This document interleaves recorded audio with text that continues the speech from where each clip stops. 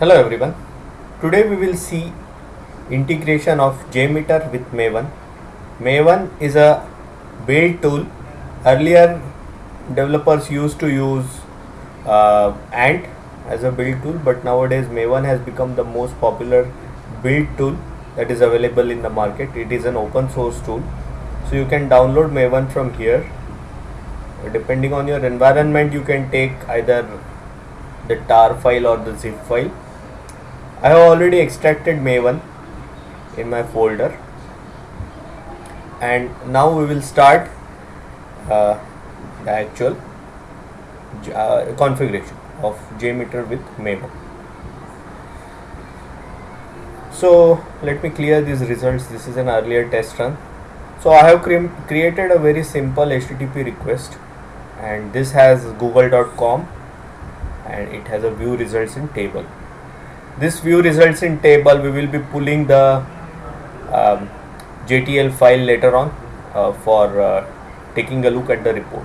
Apart from this JTL file, it also creates the report in HTML format, and all this is done by the Maven plugin, Maven-JMeter plugin. So let's see how this works. So in order to execute this, we have to set, in order to use Maven actually, we have to set two things. Go into the advanced system settings of your computer, go into the environment variables, and then here you will find, here you need to add two system variables. I mean just one system variable and one you have to append the path. So the system variable you need to add is m2_home, which is having the entry of the Apache Maven main folder. So this is where I have kept my Maven extraction, so that is where you need to put it, and then you need to update the path variable with the bin folder path. So this is Apache Maven 3.3.9/bin. so this is the way you do Maven installation and configuration. So Maven has been successfully installed now, and in order to run Maven we need to go to the command prompt and trigger our Maven build. This is the earlier build that I had done, so I will clear it out, and I will also clear the JTL files that are found in the target just in case, so that we get a clean picture. Okay, these are the two images that I had got. So now our target JMeter report is clean, nothing exists there. Anyways, Maven is going to recreate this report folder once it runs the job. So what you need to do, first you need to ensure that in this directory, I would like to tell you one thing also, that the JMX file that you create in JMeter should be stored under the source test directory. In order to do that, I do a dir over here, and I find that here the pom.xml is there, and here I have my JMeter Maven directory.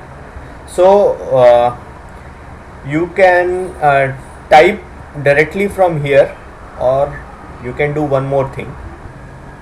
If you have a look here, I have placed my JMeter Maven JMX file in Apache Maven 3.3.9 bin source test, and then I have created this folder JMeter, and in that I have placed the JMX file. Coming back, this is the POM file that we will be using.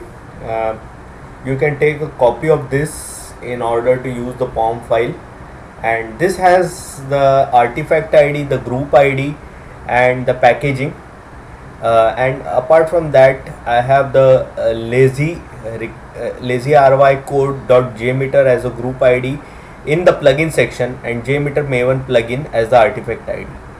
Below that you will see the execution section, in which I have the JMeter tests, and the phase has been mentioned as verify. The goal is JMeter. So this is how you create a POM file in JMeter for JMeter Maven execution. Moving ahead, next you need to go to the bin directory where we have our pon.xml and mvn command. So the command that you use is mvn install. Type mvn install over here, click enter, and then it will take some time.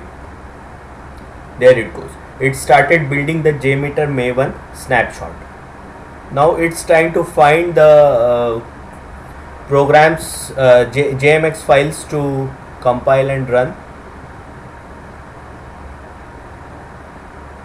Okay, so it has entered into the JMeter section now, and it has started running our JMeter tests.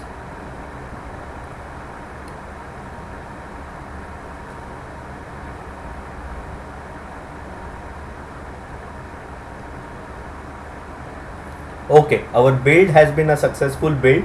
Now let's see what we have in the just to let you know that the output directory will be target, and in the target you need to go to JMeter, and there you will find a report section. Here you will get two reports. First is the JTL report that you can view, that you can pull it up in view results in table in JMeter, or you have this direct report which will show you a very beautiful view in the HTML format. Let me open up this report. So this is how your report looks like. We have a 100% success rate. The average time is 534 milliseconds. The minimum time is 341 milliseconds. The maximum time is 1234 milliseconds. And the name of our test was, the URL of our test was HTTP request. We ran 10 tests with no failures, and the average time was 534 milliseconds. The minimum time was 341 milliseconds. The max time was 1234 milliseconds. If you want to have a look at the details, you can just click this blue button and it will give you all the details. Like here our successes for all the tests, it's true, and all the tests have succeeded. So here is a list of thread groups and the iteration numbers, the time in milliseconds, the bytes that have been transferred to and fro, so on and so forth. And this has especially been designed for JMeter with Ant, but you can use it with Maven also. Thank you for watching this tutorial. If you have any questions or any queries regarding this tutorial, just message me, type in a comment, and do subscribe to my channel if you like my videos. Thank you so much. Bye.